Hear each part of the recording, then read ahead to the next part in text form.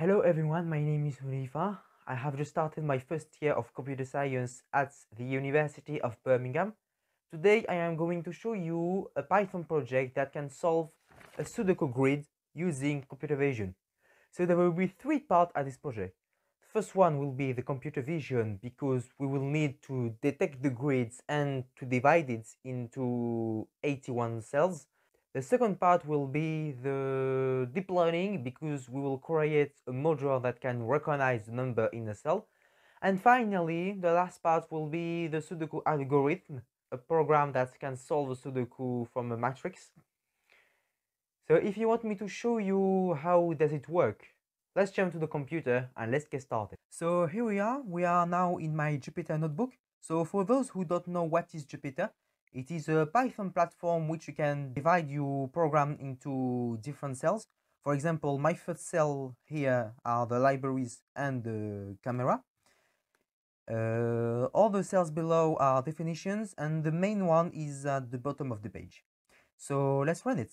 So just click on kernel, then restart and run all. Yeah. So the webcam will be automatically opened, and I will just have to get my to show my Sudoku project so the program can detect it. Okay, so it should open by now. Yeah. So here's my webcam vision. Just need to get to Sudoku.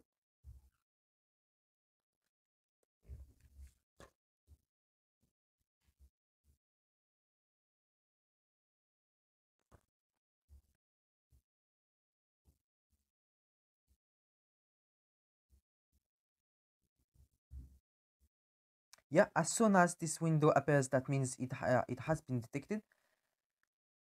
So now we can see all the individual image. So here we got an empty cell, we got 0. Well, I know a 0 doesn't exist in Sudoku, but here I must fill with zeros to define empty cells. Okay, so the next one is a 2. So it has detected a 2, and the module, the deep learning module is 100% sure that it is a 2. So we got an 8. So as you can see, it has detected an 8 and it is 99% sure. So yeah, all the numbers are like this. So I will see if it really detects all the numbers. Yeah.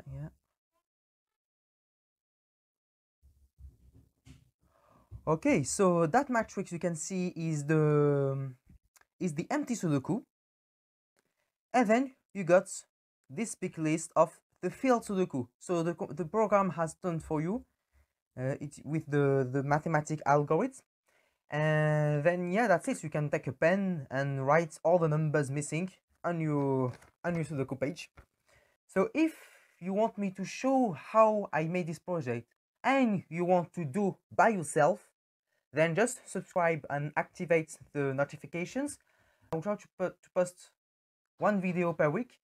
And if you really want me to show you and do it by yourself, again, subscribe and wait for next week, hopefully. Thank you for watching this video. I hope you enjoyed and see you next time.